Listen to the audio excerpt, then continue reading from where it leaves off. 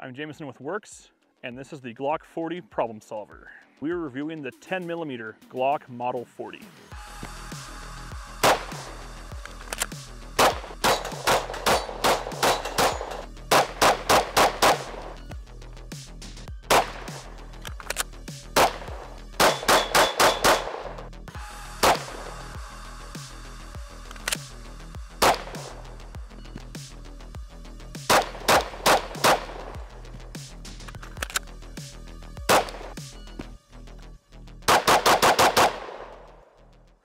So we just got this gun in the shop, and over the next month, I'm gonna be shooting 1,000 rounds through this, and we're gonna be focusing on the performance from a defensive context. I'm going to be using a set of drills as well as a shot timer to measure the performance that I have with this gun.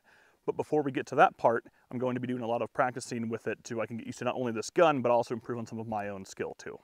So one of the biggest questions I had before shooting this gun was, can I take 10mm and replace 9mm with it? Probably the main reason why you'd carry a 10mm Glock in this case is if you're going to be defending against bears. If you're up in Alaska, a lot of those Alaska guys up there really like the Glock 40 or the Glock Model 20. That's a huge reason for it. Along with that, if you want to carry it daily, it's because you have that issue, right? At the same time, for your daily carry, if you're not always around bears necessarily out in the woods, you might not want to transition from this gun with this recoil impulse to this gun with this different recoil impulse. You have less investment because it's just one gun.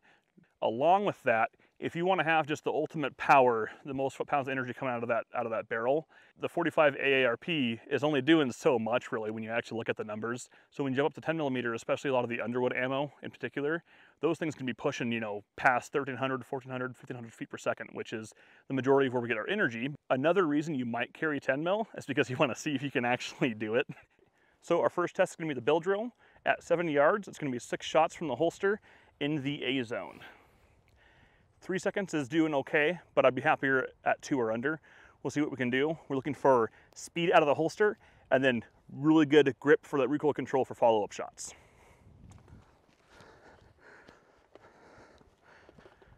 "21 feet. And on the buzzer.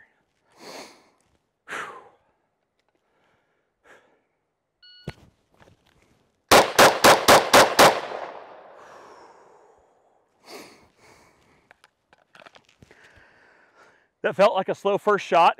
I threw one, another one a little bit low but in, and then I have the other ones all stacked within each other. I could have gone faster on the other shots, but the first one was a little bit slow. We have a 2.97 for our final time, and 169's the first shot, a 2.8, a 2.5, a 2.4, a 2.6, and a 2.5 for split. So pretty consistent. Let's go up and take a look. So that one's just barely out, one a little bit low, and then I have 1, 2, 3, 4. So that's pretty good. I could have gone faster for most of that, but I just needed to have a little bit more control overall. This is the Glock Model 40, so it's going to be your 6.2-inch barrel. It's a much, much larger gun than a 9mm or than a 40 or than a 45 because of that barrel length. It's the longest Glock that they make currently. Being used to that platform, yes, I have to get used to the thicker gun and I have to get used to the more recoil impulse. I feel a little slower going to get it out of the holster too, but that was really the biggest differences for me. It is a heavier gun. I don't notice too much. The thickness on the gun as well, it's not too terrible for me. I'm a big guy. For me, adding on another pound for my carry ammo, for my carry gear and all that stuff isn't too bad. So our next test is the test. It is 10 shots at 10 yards with a 10-second par time. Any shots over 10 seconds, I will deduct my next best hit on paper. The X ring and 10 ring are both worth 10 points. 9 is worth 9, 8 is worth 8. Anything outside of that is worth nothing. I have a potential score of 100. I'm gonna try to get above 90. Let's see what we can do.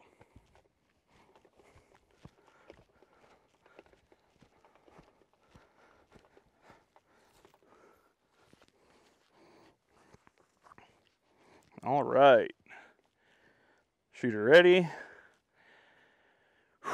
stand by.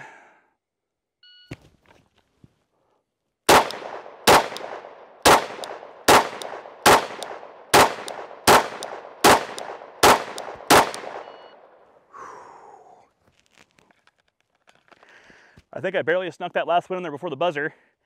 I heard the buzzer after. Yep, last shot was a 9.48, so we're good for time.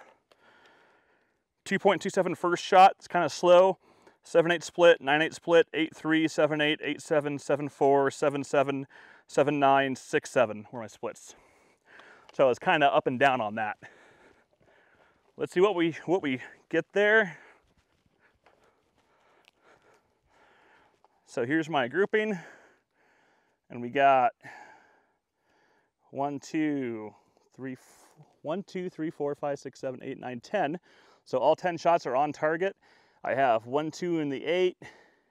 So we are down 2, down 4, down. These are line breaks, so it's gonna be the 9. So down 2, down 4, down 5, down 6, down 7, down 8.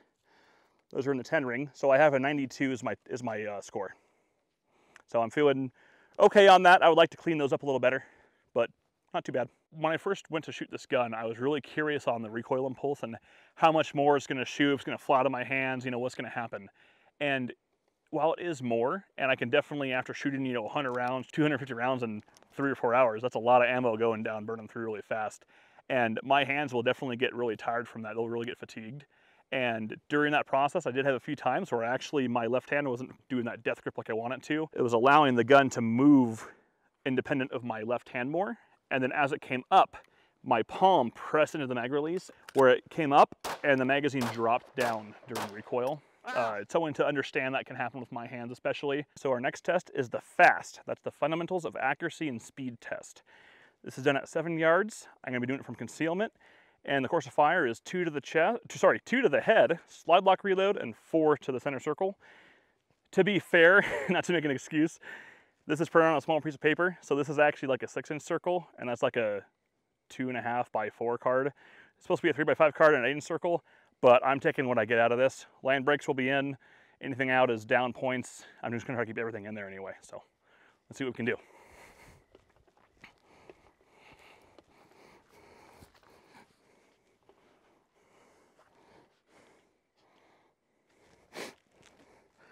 All right, draw 2 to the head, slide lock reload, 4 to the circle. Ready, stand by.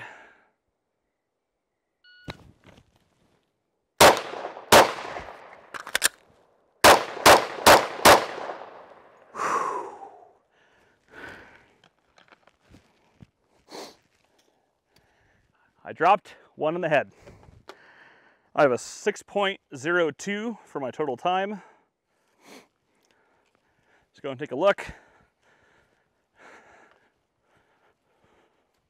So 1 in, 1 out, reload, 4 in there. Those are all great, but I got 1 out there.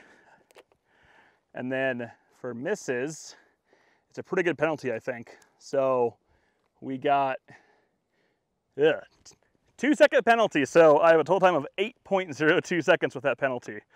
Would it be in with the 3 by 5 card? I said this is what's gonna count, so it's what it is. Overall, for the recoil impulse, I can actually shoot pretty darn quick with this for my splits compared to 9mm. I'm staying in the A zone. I'm getting a lot of if I'm doing my job properly, I'm still getting 0.20, 0.18 splits, and I actually can stay in an A zone of a USPSA target. So for this review, I wanted to carry it how I would carry the gun myself. I chose to carry appendix in our M6 holster. I've been carrying appendix in our M6 holster for years and years now. Where I live, I do have some mountain lions, coyotes I'm less worried about for a larger caliber, and there's some bears here and there, a little bit further out, but I am in that area, so it is nice to be able to actually have a little bit bigger caliber on there for me to really actually be able to puncture through those animals if I need to in a defensive situation. So I felt like carrying appendix all day long, every day at work here. I also ran it through pistol class with Samuel Middlebrook of Red Hawk Firearms Training. That was a great class to run it through as well because it was a concealed carry experience class, and that was a really good time to really help fine-tune my draw, my grip, recoil impulse, trigger press, everything that is involved in that class was just really great to shoot that. My first time I went out to shoot it, we came out here and we shot about 250 rounds or so through it. Just getting used to the gun really. First I zeroed the red dot. I got it dialed in at 10 yard zero. That's what I'm used to as well with my Glock Model 45. And that just worked great. That was pretty quick and easy. I just had to make sure that I was really controlling that gun because I was wanting to kind of press down. My arms are still smoked from trying to handle that 10mm. So doing 200 rounds plus is definitely you're gonna feel it in your arms, I think. So The next test is the DeFore Performance Pistol Hat Qual. This is on an NRA B8 target at 25 yards, a 20-second par time, shooting 10 shots. A 90 or better is a pass. I'll be very happy with a pass shooting this Glock 40, so let's go find out.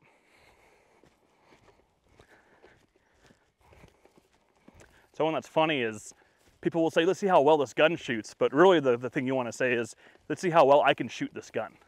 So let's see how well I can shoot this gun here. At 25 yards, we got it taped out already.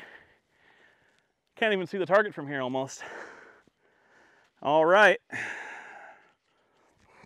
Got a 20-second par time on the timer already. 10 shots, 20 seconds. Take your time. Shooter ready. Stand by.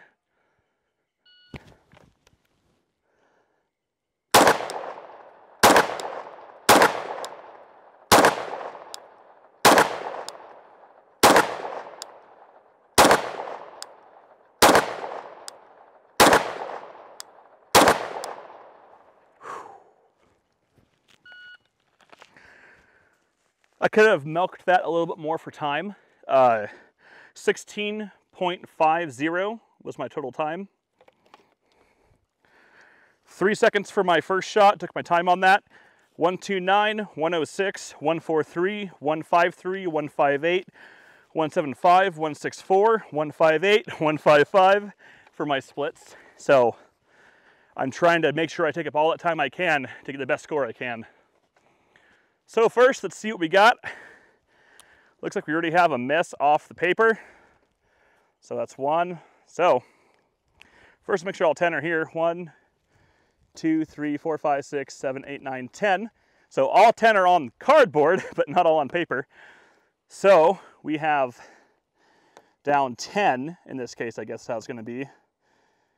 Down 11, 12, sorry, down 10, down 11, 12, 13, because that broke, 14, that broke, down 15, down 16, down 17, down 18. All right, so we're getting close there. Not terrible. I'm really unhappy with that. That really throws my score way down there. So we're looking at a 72 is my total score there, I think. Oh, sorry, 82 is my total score there. So I'm a ways from that 90, but if that was up on where I needed it to be, I could have gotten a lot closer to that 90 score. So one more thing on that, and this was just the fun challenge of how I run my red dot and how I run everything at this distance. To be that accurate, to be that precise where I put my dot at, I tend to have my dot on the highest brightness setting. That's for daytime or nighttime, because I run really powerful lights and you need to have a bright dot.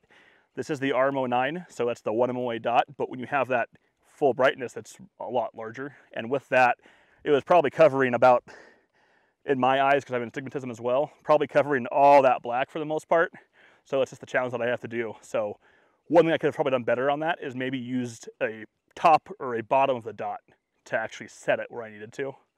I was just trying to put it roughly in the center and just, you know, good grip control to really support that trigger to not throw these shots. So there we go. All right, so to break down exactly what I've been running, I have the Gen 4 Glock Model 40. I have a Surefire X300 Turbo, the new high candela light out. I have an RMR 09 from Trijicon. That's the 1 MOA dot, and that is mounted on the factory MOS plate that it comes with. I have appropriately sized screws as well for the RMR, and then factory Glock mags, of course. We shot Remington 180 grain UMC, and for the carry ammo, I ran the Underwood 180 grain jacketed hollow points. So one of the biggest questions I had before shooting this gun was, can I take 10mm and replace 9mm with it? After shooting this gun for about a month, 1,000 rounds through it, I could. I don't think that the performance difference is drastic enough for me to go, I don't feel comfortable with it. I don't think I can actually defend my life with it, whether it be, you know, a two-legged threat or a four-legged threat, right? And I think it's definitely doable. If you have a solid foundation with shooting any gun that's semi-auto, you can come over to this and actually achieve it too. It does take a lot of grip strength, and when you do the higher round counts, it definitely taxes you quite a bit. The biggest difference, I would say, is gonna be cost, because shooting this 10mm practice ammo is like 60 cents a round plus right now, where I can buy my 9mm target ammo for 30 cents a round as of current day times. And one great thing here at Werkz is whether I wanna carry a large frame Glock like this Glock Model 40 here, or more traditional Glock 19 or Glock 45, Glock 17, is we have holsters for all of those setups with various lights. I'm gonna go back to my trusty Glock 45. All right, everyone, thanks for watching. Feel free in the comments below to tell us what gun you want us to review next. Stay safe and carry a light.